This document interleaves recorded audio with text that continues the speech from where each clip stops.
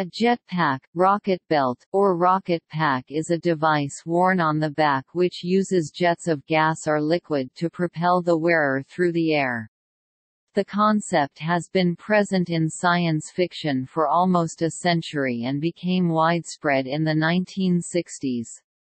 Real jetpacks have been developed using a variety of mechanisms, but their uses are much more limited than their fictional counterparts because of the challenges of Earth's atmosphere, gravity, low energy density of available fuels, and the human body not being suited to fly, and they are principally used for stunts. A practical use for the jetpack has been in extravehicular activities for astronauts.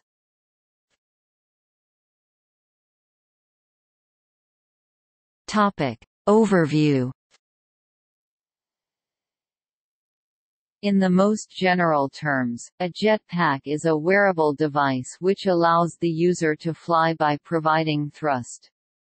With the exception of use in a microgravity environment, this thrust must be upwards so as to overcome the force of gravity, and must be enough to overcome the weight of the user, the jetpack itself and its fuel.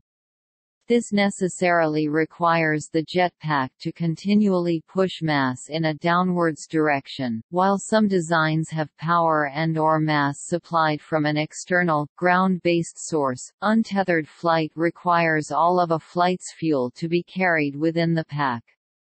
This results in problems relating to the overall mass ratio, which limits the maximum flight time to tens of seconds, rather than the sustained flight envisaged in science fiction.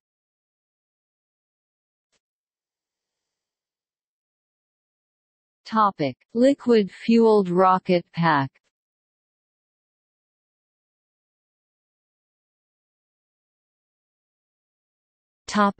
Andreyev, oxygen and methane, with wings. The first pack design was developed in 1919 by the Russian inventor Alexander Fyodorovich Andreyev. The project was well regarded by Nikolai Rynin and technology historians U.V. Biryukov and S.V. Golotuk. Later it was issued a patent but apparently was not built or tested. It was oxygen and methane powered, likeliest a rocket, with wings each roughly 1 meter (3 feet) long.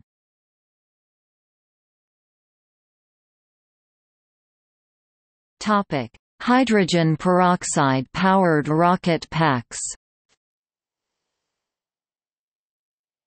A hydrogen peroxide-powered engine is based on the decomposition reaction of hydrogen peroxide. Nearly pure 90% in the Bell Rocketbelt hydrogen peroxide is used. Pure hydrogen peroxide is relatively stable, but in contact with a catalyst, for example, silver, it decomposes into a mixture of superheated steam and oxygen in less than 1/10 millisecond, increasing in volume 5,000 times, 2H2O2 2H2O plus O2. The reaction is exothermic, i.e., accompanied by the liberation of much heat, about 2,500 kJ per kilogram, 5,800 BTU per pound, forming in this case a steam-gas mixture at 740 degrees Celsius (1,360 degrees Fahrenheit). This hot gas is used exclusively as the reaction mass and is fed directly to one or more jet nozzles. The great disadvantage is the limited operating time. The jet of steam and oxygen can provide significant thrust from fairly lightweight rockets, but the jet has a relatively low exhaust velocity and hence a poor specific impulse. Currently, such rocket belts can only fly for about 30 seconds because of the limited amount of fuel the user can carry unassisted. A more conventional bipropellant could more than double the specific impulse. However, although the exhaust gases from the peroxide-based engine are very hot, they are still significantly cooler than those generated by alternative propellants. Using a peroxide-based propellant greatly reduces the risk of a fire, explosion which would cause severe injury to the operator.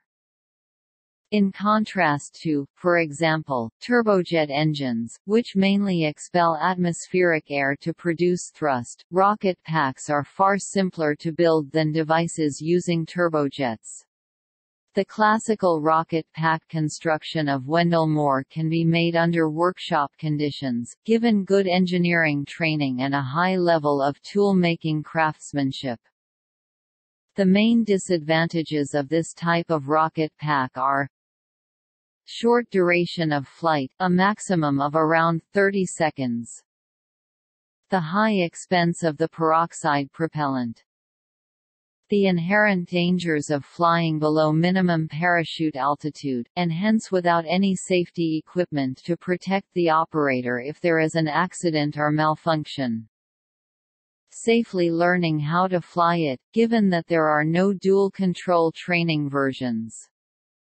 The sheer difficulty of manually flying such a device. These circumstances limit the sphere of the application of rocket packs to very spectacular public demonstration flights, i.e., stunts. For example, a flight was arranged in the course of the opening ceremony of the 1984 Summer Olympic Games in Los Angeles, USA.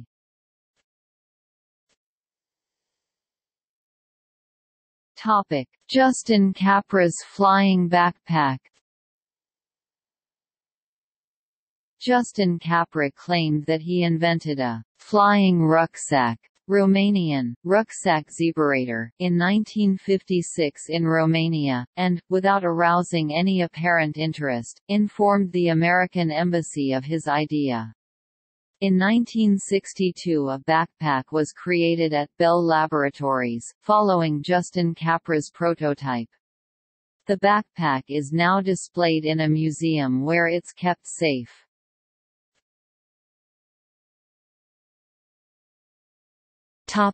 Jump belt. In 1958, Gary Burdett and Alexander Bohr, Thiokol Corporation engineers, created a jump belt which they named Project Grasshopper. Thrust was created by high-pressure compressed nitrogen. Two small nozzles were affixed to the belt and directed vertically downward.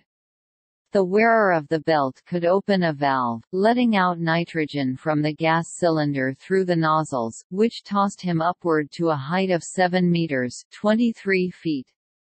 After leaning forward, it was possible with the aid of the jump belt's thrust to run at 45 to 50 km per hour, 28 to 31 miles per hour. Later, Burdett and Bohr tested a hydrogen peroxide-powered version. The jump belt was demonstrated by a serviceman in action, but as no financing was forthcoming, there was no further testing.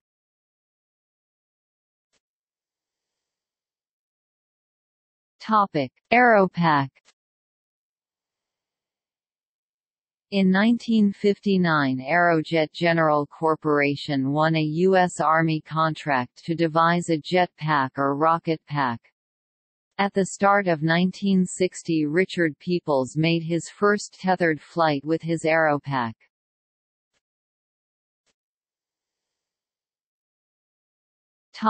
U.S. Army interest.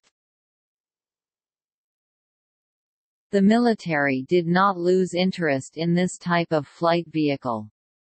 Transport studies of the U.S. Army Transportation Research Command (TRECOM) determined that personal jet devices could have diverse uses, for reconnaissance, crossing rivers, amphibious landing, accessing steep mountain slopes, overcoming minefields, tactical maneuvering, etc. The concept was named, Small Rocket Lift Device (SRLD). Within the framework of this concept the administration concluded a big contract with the Aerojet General Company in 1959 to research the possibility of designing an SRLD suitable for Army purposes. Aerojet came to the conclusion that the version with the engine running on hydrogen peroxide was most suitable. However, it soon became known to the military that engineer Wendell Moore of the Bell Aerosystems Company had for several years been carrying out experiments to make a personal jet device. After becoming acquainted with his work, servicemen during August 1960 decided to commission Bell Aerosystems with developing an SRLD. Wendell Moore was appointed chief project engineer.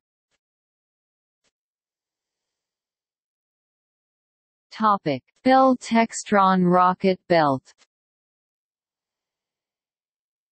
In 1960, the Bell Rocketbelt was presented to the public. The jet of gas was provided by a hydrogen peroxide-powered rocket, but the jet could also be provided by a turbojet engine, a ducted fan, or other kinds of rockets powered by solid fuel, liquid fuel or compressed gas, usually nitrogen. This is the oldest known type of jetpack or rocket pack. One Bell Rocketbelt is on display at the Smithsonian Institution's National Air and Space Museum Annex, the Stephen F. Udvar-Hazy Center, located near Dulles Airport.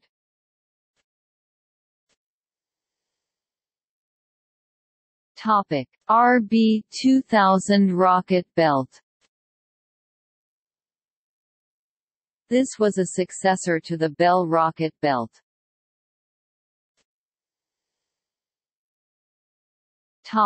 Bell Pogo. The Bell Pogo was a small rocket-powered platform that two people could ride on. Its design used features from the Bell Rocketbelt.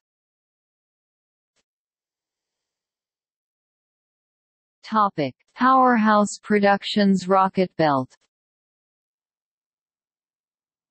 More commonly known as the Rocketman, Powerhouse Productions, owned and operated by Kinney Gibson, manufactures the 30-second flying Rocketbelt June 1994, and organizes Rocketbelt performances.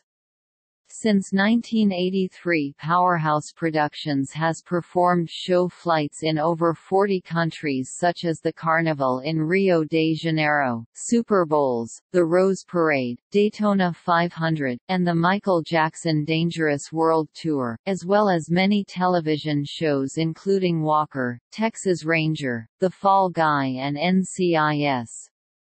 Powerhouse Rocketbelt pilots include stuntman Kinney Gibson and Dan Schlund.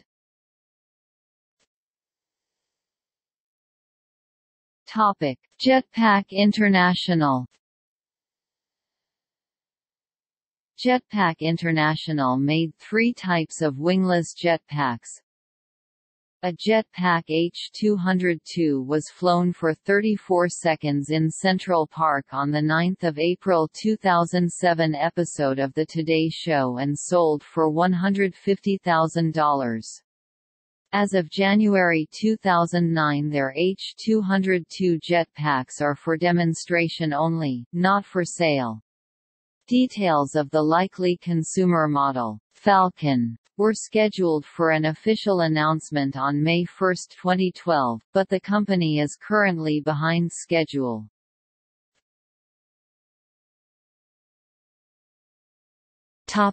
Current technology.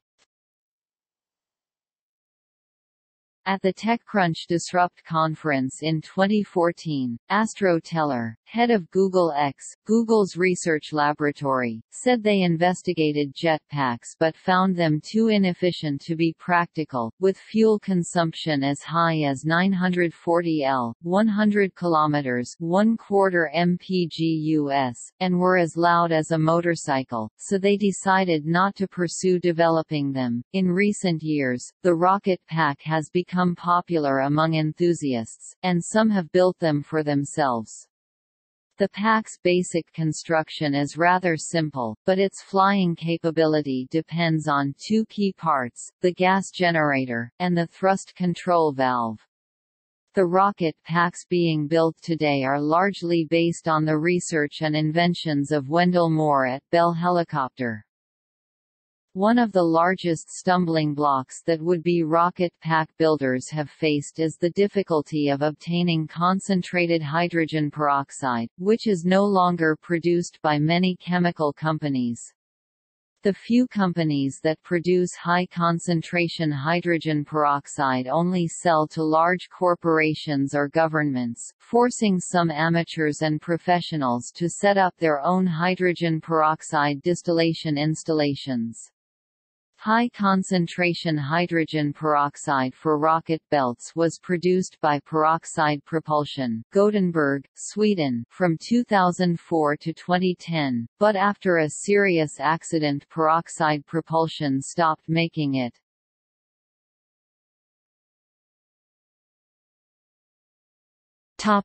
Turbojet packs. Packs with a turbojet engine are fueled with traditional kerosene-based jet fuel. They have higher efficiency, greater height and a duration of flight of many minutes, but they are complex in construction and very expensive. Only one working model of this pack was made. It underwent flight tests in the 1960s and at present it no longer flies. Jet packs and rocket packs have much better flight time on a tankful of fuel if they have wings like an aeroplane's.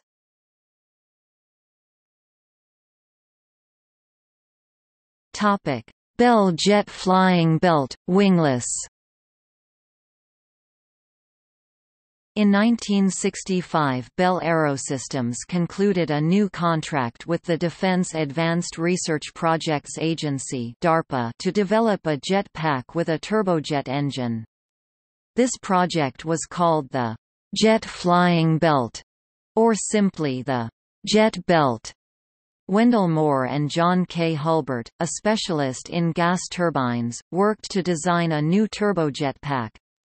Williams Research Corporation, now Williams International, in Walled Lake, Michigan, designed and built a new turbojet engine to Bell's specifications in 1969. It was called the WR-19, had a rated thrust of 1,900 newtons (430 lbf) and weighed 31 kilograms (68 pounds). The jet belt first flew free on 7 April 1969 at the Niagara Falls Municipal Airport.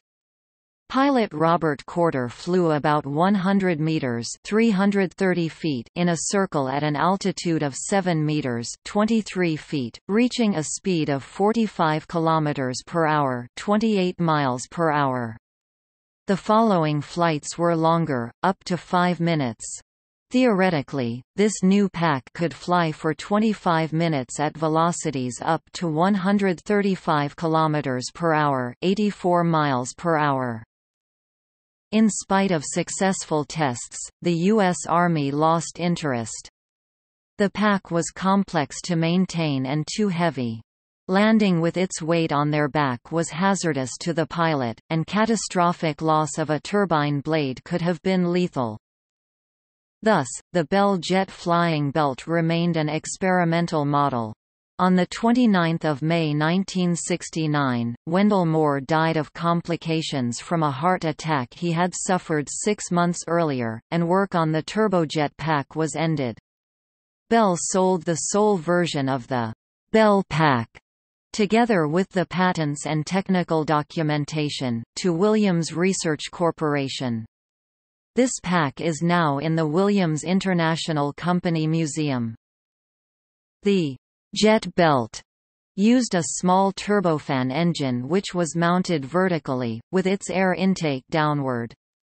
Intake air was divided into 2 flows.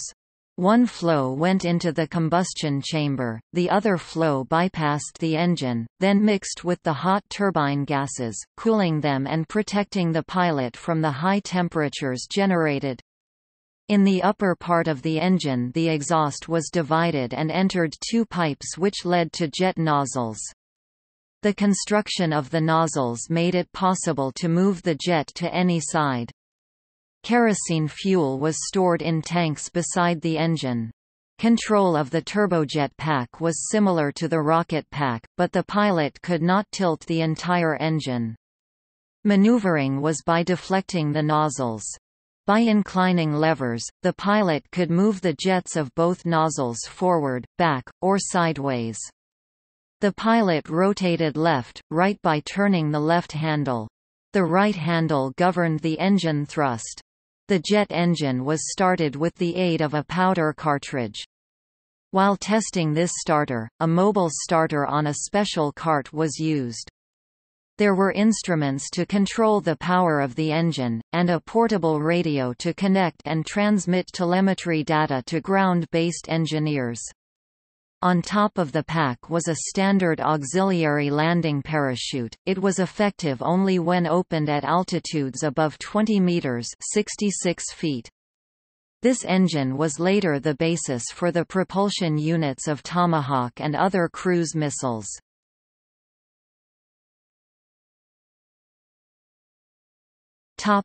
Visa Parviainen's jet-assisted wingsuit. On 25 October 2005 in Lahti in Finland, Visa Parviainen jumped from a hot air balloon in a wingsuit with two small turbojet jet engines attached to his feet. Each turbojet provided approximately 160 N 16 kg force of thrust and ran on kerosene Jet A1 fuel. Parviainen apparently achieved approximately 30 seconds of horizontal flight with no noticeable loss of altitude.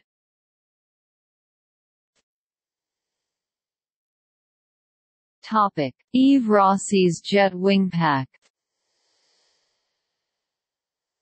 Swiss ex-military and commercial pilot Yves Rossy developed and built a winged pack with rigid aeroplane-type carbon fiber wings spanning about 2.4 meters (8 feet) and four small kerosene-burning JetCat P400 jet engines underneath. These engines are large versions of a type designed for model aeroplanes. He wears a heat-resistant suit similar to that of a firefighter or racing driver to protect him from the hot jet exhaust. Similarly, to further protect the wearer, the engines are modified by adding a carbon fiber heat shield extending the jet nozzle around the exhaust tail. Rossy claims to be the first person to gain altitude and maintain a stable horizontal flight thanks to aerodynamic carbon foldable wings, which are folded by hinges at their midpoint. After being lifted to altitude by a plane, he ignites the engines just before he exits the plane with the wings folded. The wings unfold while in free fall, and he then can fly horizontally for several minutes, landing with the help of a parachute. He achieves true controlled flight using his body and a hand throttle to maneuver. Jet wingsuits use small turbojets, but differ from other aircraft in that the fuselage and flight control surfaces consist of a human. The system is said by Rossy to be highly responsive and reactive in flight, to the point where he needs to closely control his head, arm and leg movements to avoid an uncontrolled spin. The engines on the wing must be aligned precisely during setup, also to prevent instability. An electronic starter system ensures that all four engines ignite simultaneously. In the event of a spin, the wing unit can be detached from the pilot, and pilot and wing unit descend to Earth separately, each with a parachute. Since 2007, Rossy has conducted some of his flight tests from a private airfield, Skydive Empuriabrava, in Empuriabrava, Girona, Costa Brava, Spain. Rossy's jetpack was exhibited on 18 April 2008 on the opening day of the 35th Exhibition of Inventions at Geneva. Rossy and his sponsors spent over $190,000 to build the device. His first successful trial flight was on 24 June 2004 near Geneva, Switzerland. Rossy has made more than 30 powered flights since. In November 2006 he flew with a later version of his Jetpack. On 14 May 2008 he made a successful 6-minute flight from the town of Bex near Lake Geneva. He exited a Pilatus Porter at 2,300 meters (7,500 feet) with his Jetpack. It was the first public demonstration before the world's press. He made effortless loops from one side of the Rhône Valley to the other and rose 790 meters (2,600 feet). It has been claimed that the military was impressed and asked for prototypes for the powered wings, but that Rossy kindly refused the request, stating that the device was only intended for aviation enthusiasts. On 26 September 2008, Yves successfully flew across the English Channel from Calais, France, to Dover, England, in 9 minutes, 7 seconds. His speed reached 300 km per hour, 190 miles per hour during the crossing and was 200 km per hour, 120 miles per hour when he deployed the parachute. Since then he has, in several flights, managed to fly in a formation with 3 military jets and cross the Grand Canyon, but he failed to fly across the Strait of Gibraltar. He made an emergency landing in the water. On 13 October 2015 a show flight was performed in Dubai. 2 jetpacks operated by Rossy and Vince Reffe flew in formation with an Airbus A380 jetliner.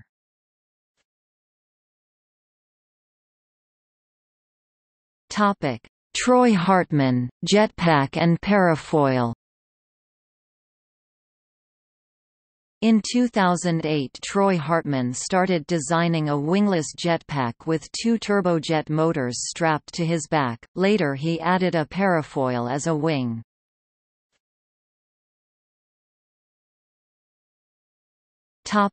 Fritz Unger, jetpack with rigid wings.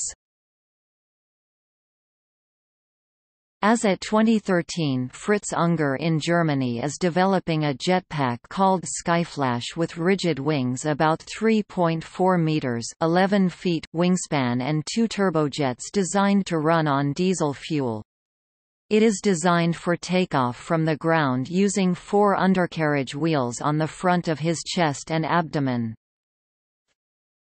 Jetpack Aviation, wingless jetpack. On 3 November 2015, Jetpack Aviation demonstrated the JB-9 in Upper New York Bay in front of the Statue of Liberty.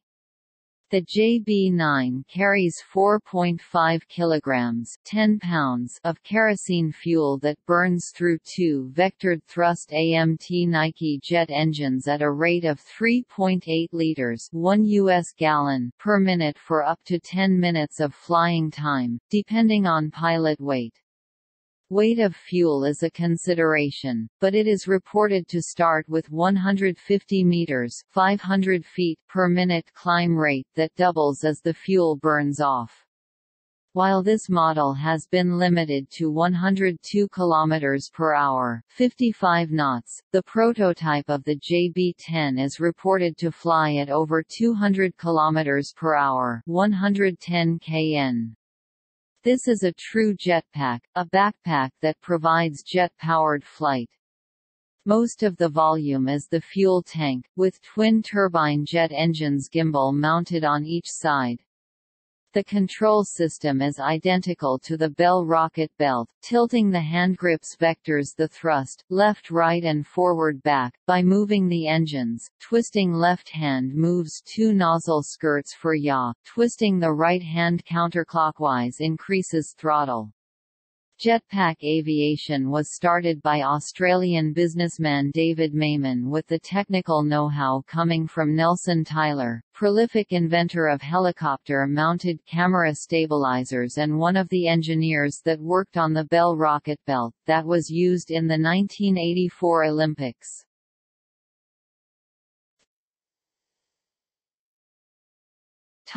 Flyboard Air.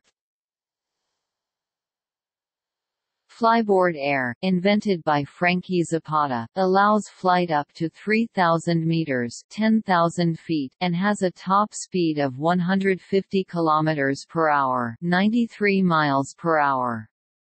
It also has 10 minutes autonomy. Topic: Daedalus Flight Pack. See full article Daedalus Flight Pack. This particular innovation saw two jets attached to the back of an exoskeleton, worn by the operator. At the same time, two additional jets were added to the arms, and could be moved with the arms to control movement. It was devised by Richard Browning of Gravity Industries.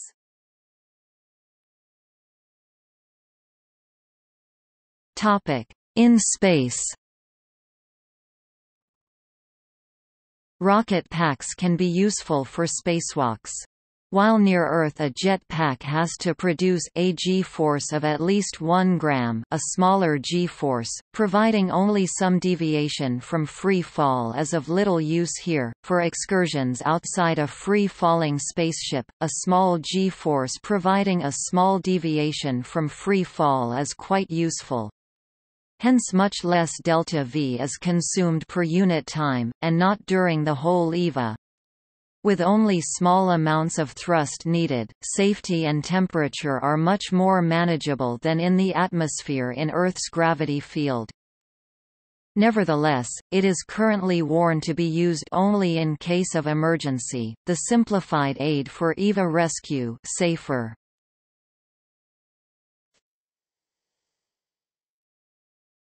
Hydrojet packs. The 21st century has seen a new approach to jet packs where water is used as a high-density propulsion fluid. This requires a very large mass of fluid that makes a self-contained jetpack infeasible. Instead, this approach separates the engine, fuel and fluid supply from the pilot's flying apparatus, using a long flexible hose to feed the water to the jet nozzle pack attached to the pilot's body. These inventions are known as hydrojet packs, and successful designs have used jetski technology as the powerplant operating in a body of water, an ocean, lake, or pool, to provide the needed propulsion. Several hydrojet pack approaches have been successfully tested and put into production. Flow rate can be controlled by a throttle operator on the jetski, or by the pilot using a remote actuator.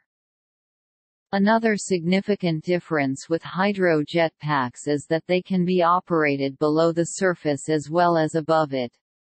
As of 2013, many hydrojet pack rental businesses are operating in various locations around the world.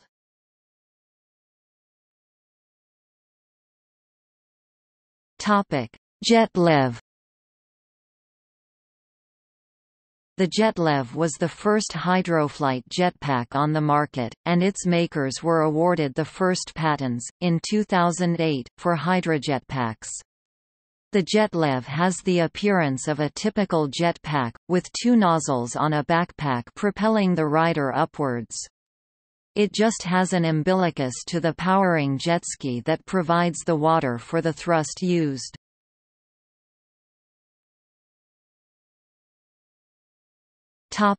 Flyboard.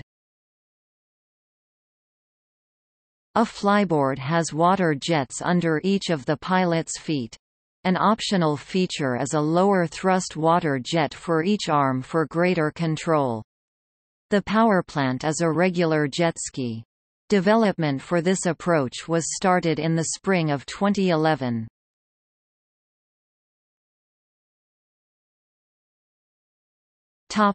Homemade versions.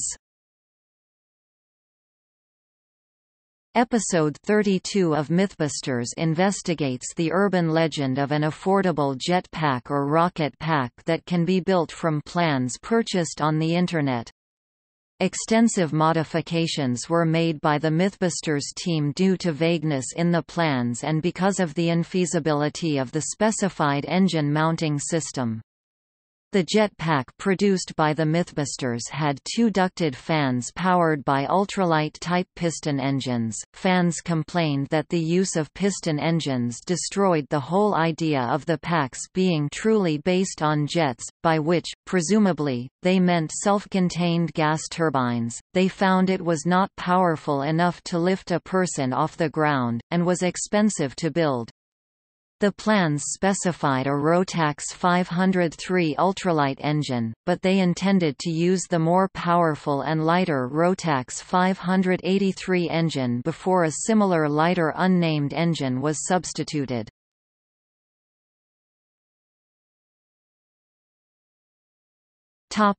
In fiction. The concept of jetpacks appeared in popular culture, particularly science fiction, long before the technology became practical. Perhaps the first appearance was in pulp magazines. The 1896 novel The Country of the Pointed Firs mentions a fog-shaped man hovering low with the look of a pack on his back, who flittered away out o' sight like a leaf the wind takes with it. The 1928 cover of Amazing Stories featured a man flying with a jetpack. When Republic Pictures planned to produce a superhero serial using its renowned Flying Man scenes as used in The Adventures of Captain Marvel, the character of Captain Marvel was tied up in litigation with the owners of the character of Superman. For its post-war superhero serial, Republic used a jetpack in King of the Rocket Men. The same stock special effects were used in other serials. While several science fiction novels from the 1950s featured jetpacks, it was not until the Bell Rocketbelt in the 1960s that the jetpack caught the imagination of the mainstream. Bell's demonstration flights in the U.S. and other countries created significant public enthusiasm. Jetpacks were featured in 2 episodes, Turu the Terrible and The Invisible Monster, of the original Jonny Quest (1964–1965) animated television series, and are seen at the end of the closing credits. In 1965, a jetpack appeared in the James Bond movie Thunderball when James Bond, played by Sean Connery, used a jetpack in the pre-title sequence to escape the bad guys and rendezvous with his French contact. The pack was piloted by Gordon Yeager and Bill Suter. In the Irwin Allen television series Lost in Space (1965–1968), a jetpack was used by members of the Jupiter 2 expedition on several occasions. In 1966, the plot of the 21st book in the Rick Brant series titled Rocket Jumper was based on a hydrogen peroxide-fueled jetpack. The book included a relatively detailed description of the design, including use of a platinum metal screen catalyst. In the 1997 video game Crash Bandicoot 2, Cortex Strikes Back, the titular character Crash operates a jetpack in 2 main levels, Rocket and Pack Attack. He also uses the jetpack in the final boss fight against Dr. Neo Cortex.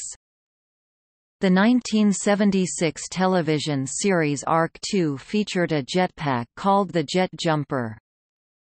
In the Star Wars original trilogy, the bounty hunter Boba Fett used a jetpack. In the prequel trilogy, Jango Fett also used a jetpack.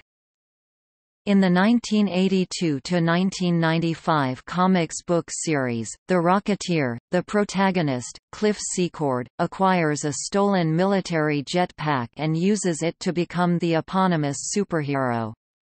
It was later adapted into a motion picture in 1991. The 95 mm (3.75-inch) GI JO action figure launch in 1982 included the Jump Jet Mobile Propulsion Unit Jetpack as an accessory.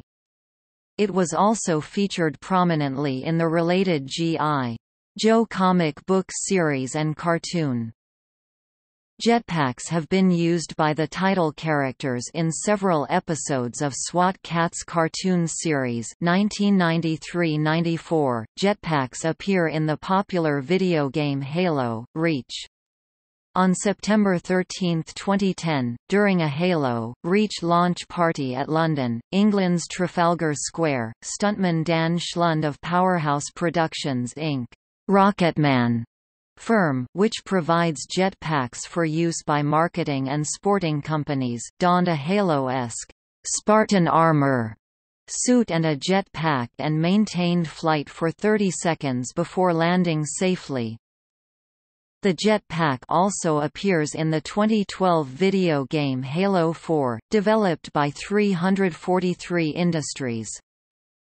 Jetpacks also appeared in other video games, including BloodRain, worn by Nazi troopers, Tribes, Giants, Citizen Kabuto, Armed and Dangerous, and the Pilotwings series, in which it is referred to as a rocket belt. It is also accessible in the video game Grand Theft Auto: San Andreas. Fallout 4 also has a jetpack power armor feature. Grand Theft Auto Online added a jetpack called Thruster as an usable vehicle on a content update on December 12, 2017. Many science fiction movies have included jetpacks, most notably Minority Report, Sky Captain and the World of Tomorrow, and Tomorrowland. Running since 2013, Adventures in Jetpacks is a semi-regularly updated webcomic in which the cast of characters make regular use of jetpacks.